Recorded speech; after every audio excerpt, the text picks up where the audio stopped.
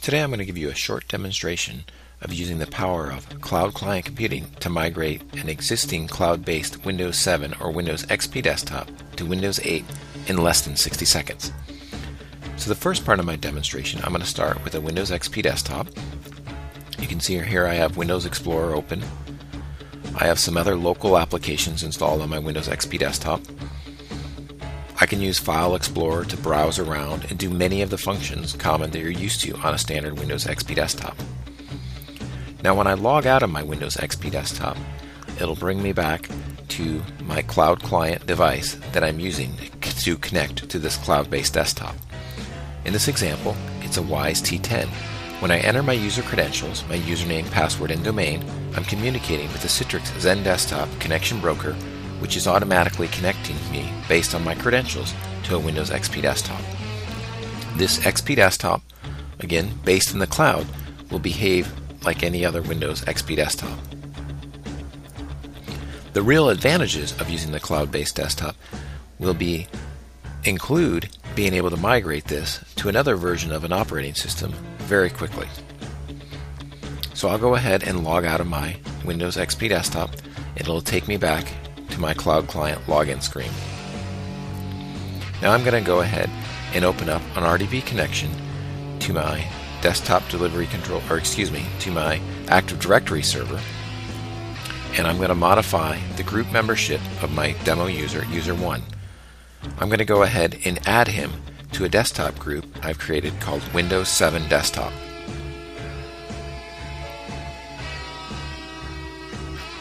At the same time, I'm going to remove him from the Windows XP desktop group that I've created. In this way, I'm using Active Directory group membership to control which cloud-based desktop my user is given access to. So now when I go back to my cloud client device, in this case a Dell Wyse T10, and enter my user credentials, the same user credentials I used before, I'm still using user1, and communicate with my desktop delivery controller, I will automatically be logged into a Windows 7 desktop. So you can see very easily by using Active Directory groups, I was able to change group membership and I migrate this user who was previously using a Windows XP desktop to now a fully functional Windows 7 desktop. The user didn't even need to reboot his device, just log out, make the change, and log back in. You can see the Windows 7 desktop will move around, and I'm using the Citrix HDX protocol, so the user experience will be very good. Now let's take this demonstration one step further. If I go ahead and log out of my Windows 7 desktop and go back to my cloud client device, and then go back to my Active Directories groups and take user1, and this time I'm going to add him to an Active Directory group called Windows 8 Desktop. At the same time, I'm going to remove him from the Windows 7 Desktop group. Now when I go back to the screen which has my thin client login screen and enter the same user credentials, at this screen I'll enter user1 and then same domain and password, and this time, because of the group membership, the desktop delivery controller determines that I'm going to be directed to my Windows 8 desktop pool and automatically make a connection there. You'll notice I did not need to log in again once the credentials were passed directly from logging into the thin client device and passed into the connection broker and right into the desktop. At the time of the recording of this video, I actually am using some pre-release code of XenDesktop, which allows a connection to a Windows 8 desktop. For this example, I'm going to go ahead and log out of the Windows 8 desktop, and I want to show you how I can take this same user and I'm going to add him back to a Windows 7 desktop group. In this way, I can show how you can migrate from Windows XP to Windows 7 to Windows 8, and let's say that for app compatibility or maybe just user usability, the user's not familiar with the Windows 8 tile interface and they want to go back and use their Windows 7 desktop, I can take user 1. I've now added him to the Windows 7 desktop group. I've left him in the Windows 8 desktop group. So now he actually has access to multiple different desktops. In this case, he can choose which one he wants to connect to, and I'll choose to go back into the Windows 7 desktop.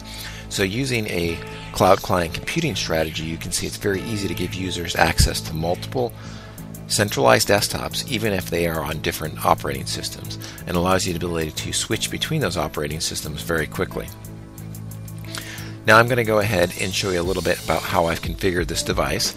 I'm going to go in as an admin mode, and you can see under the remote application, I've actually set up my connection broker as a Citrix XenDesktop under my remote connections.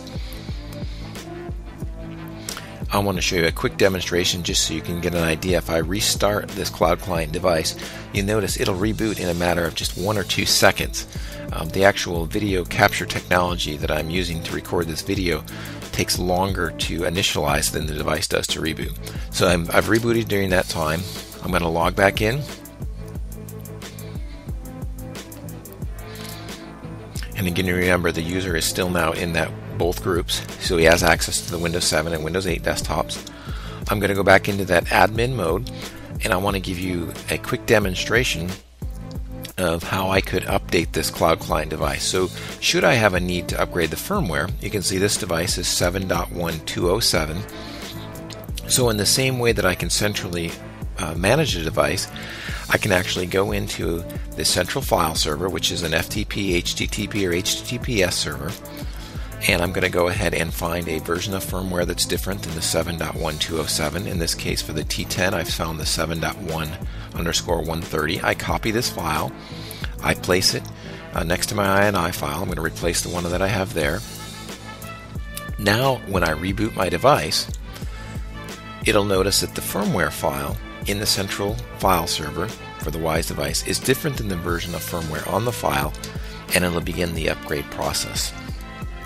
So the device, again, it rebooting in just 1 or 2 seconds. It's actually now rebooted and began the upgrade process. As soon as the video capture card kicks in, there we go, we can see the upgrade process begin.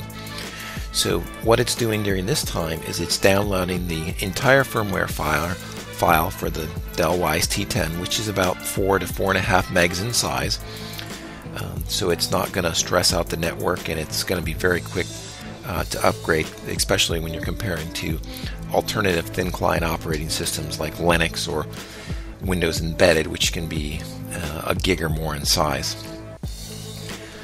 So once the new firmware file has downloaded, and we've actually completed downgrading the firmware in this case, again we're going from that 7.1_207 to the 7.130, the device will reboot. So now my device has gotten that updated version of firmware, and it's rebooted. It's back to the login screen. I'll go back into the admin mode, which is the username and password that I actually specified inside my INI file, and you can see that the device has completed changing its firmware version. Here you can see the file server /path. This is actually the location where I store that configuration file. In this case on the device, you notice it was grayed out. The reason it was grayed out, it was actually passed out to my device as a custom option tag for my DHCP server. Most DHCP servers will allow you to create your own custom option tags. In this case, a Microsoft DHCP server, I've created a 161 option tag with the value of an IP address or DNS server of my file server. So again, I'm putting the IP address of my file server in there, and it automatically found the path. I'll go ahead and show you where you can see this is the actual INI file that I'm using in this case to configure this device. You can see the basic settings that I have there. So again, hopefully this video was easy for you to understand and is helpful to show you how you can leverage the power of cloud client computing to easily migrate from any desktop. So once you've got set up a Windows 7 desktop, you can migrate to XP or XP to Windows 7 or Windows 8. Thank you very much.